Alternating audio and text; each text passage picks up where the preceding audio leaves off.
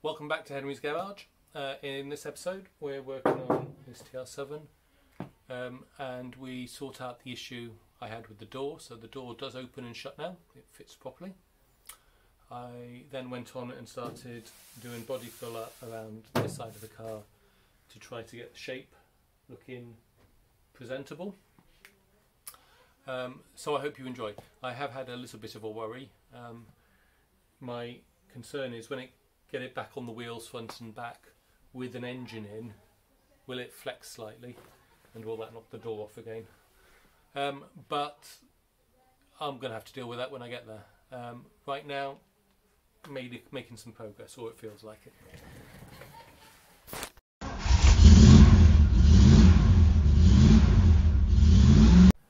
We're going to have to sort this fender stroke door situation out, and I've been spending my time whinging saying, oh, it's not possible, how can it not fit? Well, clearly it is possible because it isn't fitting, so I need to stop whinging and start working out what's wrong. So plan of action to try to, so I think this is going to have to come off. I think I'll have to take the fender off. I really don't see what choice I have, and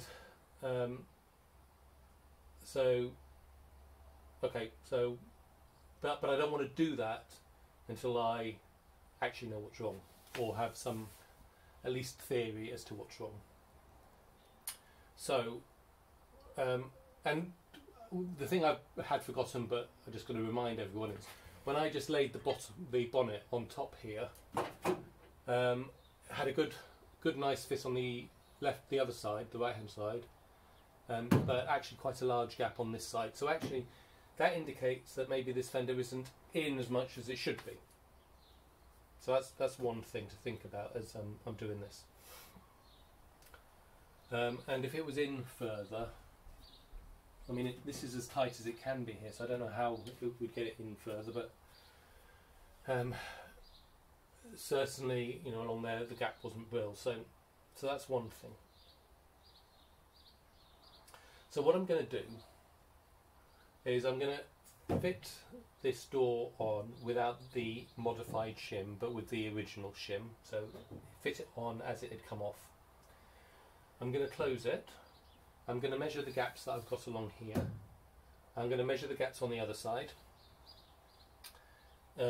Chris has sent me some photos, so thank you, Chris. And Chris has measured the gap on his, and basically it's about 8mm. So I'll check that side for 8mm, hopefully. I know that one opens and shuts, so we'll assume it's 8. We'll see how far this is off. I've asked my dad also to measure the doors on the white car up at his place, and so I can see how far that's off as well, or see what that is. Now if they're all in the 8mm region, that will show me what I need to get here. Okay? Now when I was saying, I've said several times, but it fitted when I just had it, you know, held on with clamps. Well, it might have fitted then, but it would have been clamped here. It was clamped at the front, okay, but here it was probably quite loose in reality. Oh, and I had the bolts in. I had the bolts in. I think, so what I'm going to do is I'm going to fit this. I'm going to see what the gap is, so I've got something to start with. I'm then going to maybe take a look at, you know, take the door off and take a look at those bolts, and is it pushed in as far as it could go, or could it go in further? And if it could go in further, then that indicates that it's wrong across the top, I guess. If it's already in as far as it can go, I'm not sure what that indicates at this point. So we'll start with what I've said. Right, I've bolted it on. Used 2 at the top and 2 at the bottom. I haven't done all of them. And I've taken out the top shim, but I've put in the one that was originally there on the bottom. Okay, and I have this problem over here. See if I can focus in on it. So I don't know how well you can see that, but the door is riding in too high. It's catching on this. Okay, right there. So that would imply that that bottom shim is too big.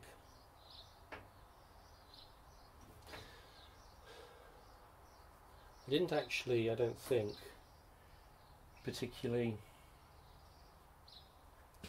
test it with the shims on properly, so that could have been there for a while. Now the other bit about that is if I then get it down and force it, I can't get it any more shut than that. So I've got a problem there. So we are going to we're going to open the door off camera, but what we'll do, I think, try to get this to fit properly first. So we'll take it off, we'll create a new shim for it which is slightly thinner. We'll see if we can get it to shut and open.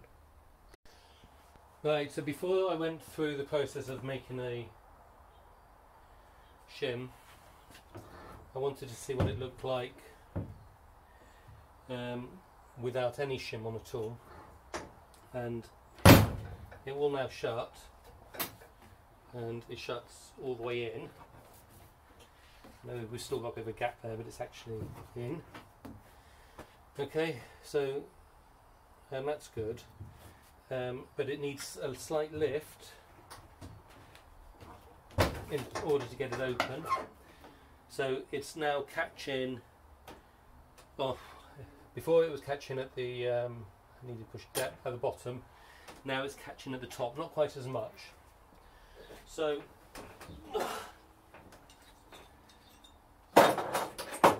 this is the shim that was on there, and its thickness is, so that's a 10 gauge. Okay, so I reckon if I make a equivalent out of 14, that should work. So that's what we're going to try. Okay, so I've done another shim, which I made out of something a tiny bit bigger than 10 gauge. No, not 10. Oh, what was it?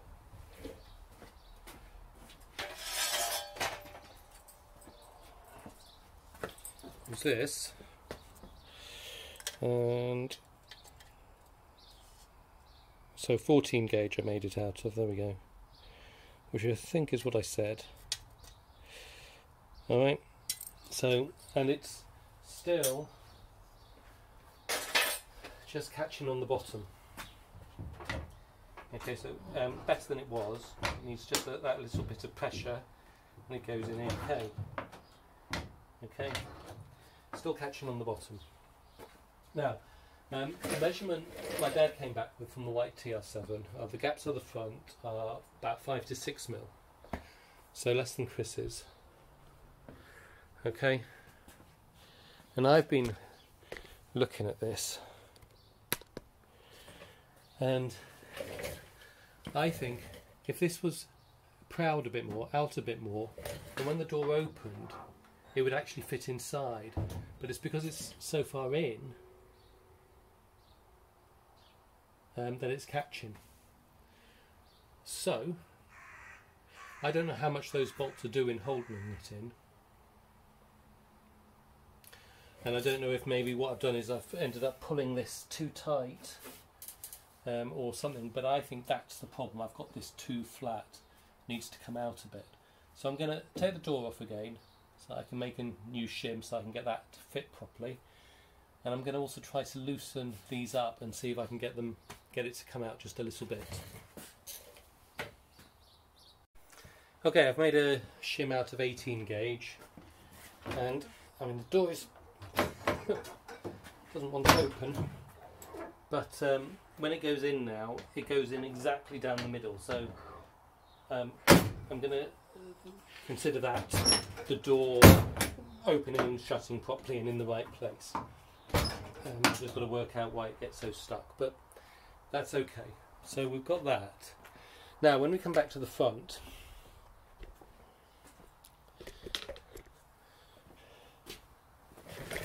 I'm talking about having it too far in still. Look, if you look here, I mean, this is in further, right here than the door when it's shut. Let's get it completely shut. So when it's shut, these aren't parallel. So I think this is in too tight. Even though I've got a big gap up here and the bonnet's on, I think this is in too tight. And so right here is where I actually welded a piece together. So I think what I'm going to do is I'm going to do a cut along here to break these apart again. I'm going to then see if this will open up enough for this to come out. So the door opens and shuts. Okay, now I've got, I've done some work around here on filler to get a better look. It's interesting because I thought I'd done, remember I pulled this out as well, and I've still got quite a gap. It's interesting.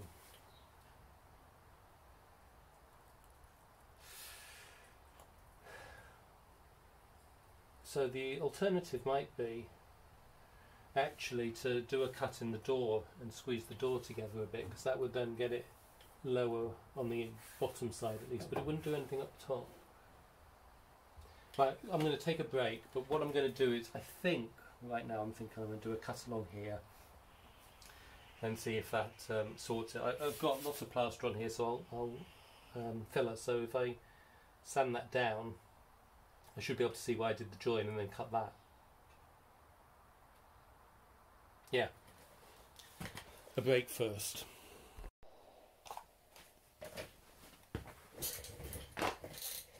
I've got one relief cut in here, and to be honest, with that pulled out like that, I mean it looks better along the bottom here. It's still catching that top row, so I think what I'll do is I'm also going to do a relief cut up here to try to pull these out as well. And we'll go from there. So we'll have a go. Oh, I don't know if you can hear me because of this, but we'll have a go at that next. Okay, so we've got 4 relief cuts in there now. Okay, so we've got one here, here, here, here. You can see cutting these I went into the door. This is curving a bit now, but I don't particularly notice it, so we'll see.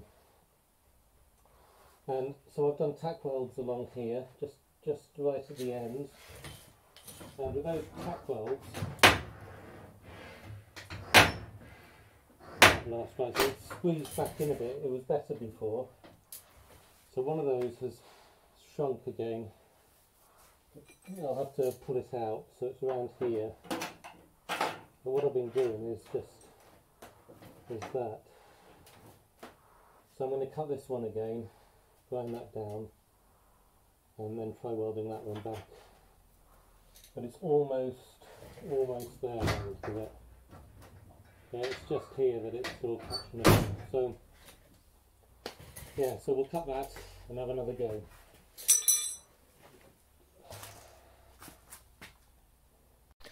We have here the door that will open and shut without hitting the fender. So in the end, 1, 2, 3, 4, 5, 6, 7 cuts inwards, and in order to try to pull it out a bit I also did a cut in here. That's not really done a lot, so if you look at this from here, it's got a bit of a concave. That's okay, we're going to deal with that with filler is what we're going to do. So tomorrow's job is going to be to take some of this paint off and have a go at trying to make that look a little bit more like a smooth finish. I also got a few welds that I need to put into the door where I've gone into it, but we'll deal with this first, and that is a job for tomorrow.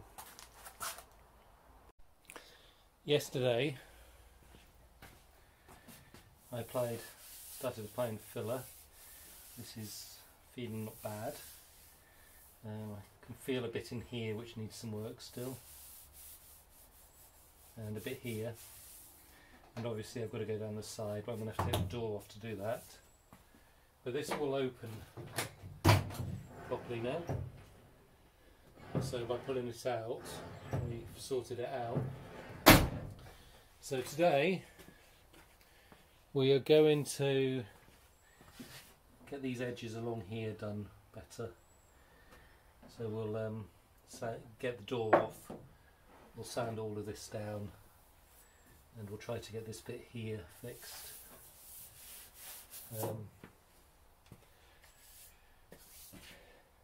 Yeah, but I think that's actually not too bad.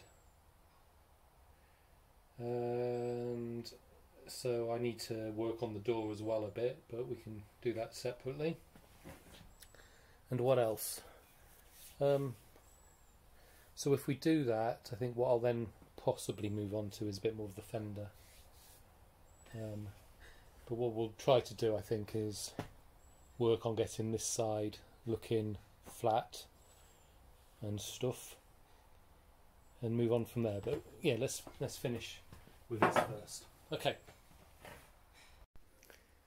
For the last couple of days, I've been trying to get the bodywork to look okay. So you can see this bit which I've started on, and that I think looks okay now. It's been over with 80 and then 180, so we've still got a couple of sort of scratches in there, but we're going to go through a process of epoxy and then high build and then base coat and clear coat, and so I think these will end up going. A bit more worried about this, but it keeps coming back. So, and just down here, I don't know how well these are. I haven't quite got that right yet, so maybe every day I get to a point and I think, right, I'm going to stop now, and I come out the next day to have a look at it again and see where I want to go with it. So I'm not quite sure I'm particularly happy with this yet, and I might come back and do this again tomorrow. But I've been going around the wheel arches again, and I've got a bit here which I might not be quite happy with. So, you know, when you feel your hand runs smoothly over it here, I can't actually feel that. I can feel, I guess, that bit, but I can't feel the other. So, yeah, so I've gone across and done that. I've done the same at the back, and I've done along here as well. This is where the bookcase over there, when it was a bookcase, fell and hit it. Now, these should be seams. There should be a definition between the panels here, but I couldn't make it look nice, so I decided not to try. I went for, I'm going to fill it in. I did the same there and at the back there, and so I know a purist will not like that, but I think given my skill level, we're going to live with that. I've also been going around in here getting filler on there, and again, I'm not happy with either of the arches yet. I think they need a bit more work. They actually feel okay when you're not looking, but when you look, they don't look so good. And then I've put a bit in here as well. Okay. And here we can see, I mean, again, I'm getting a bit of pitting. And then here it's really hard to sand in there. So anyway, I need to decide if I'm happy with this now for epoxy, recognising that I will probably be adding a bit more filler after epoxy, or even or even high build when I've got a better look at it, or I might just go to epoxy at this point, because then I'll be able to see, I guess, the imperfections a bit better. So when I run my hand across it, so where the body was body panel, it's smooth, where I ran it across other bits which I've done work on, sometimes it's I mean, it's smooth, but for example just here you can feel there's a little bit of a bulge which you don't really feel in the main panel, so it's not perfect from that sort of sense, but you know, it feels smooth and good and all that. So yeah, so I think we're going to call that done on this side. And I know the door fits. I should probably test that, but I'm not going to do it tonight. But I should probably make sure it still fits. So I think what we will do next, given that the back is in the light, I think what we'll do is we'll deal with the boot area and clean that off next. Then we'll turn the car around so we can do the other side and the front. And I know I'm going to have to do work on that door over there. So although it opens and shuts okay, it really sticks out at the bottom, so I'm going to have to do something to make it fit a bit better. Yeah, so I think that's probably the process we're going to go through. I just need to decide if I'm happy with this, and I'll decide that tomorrow.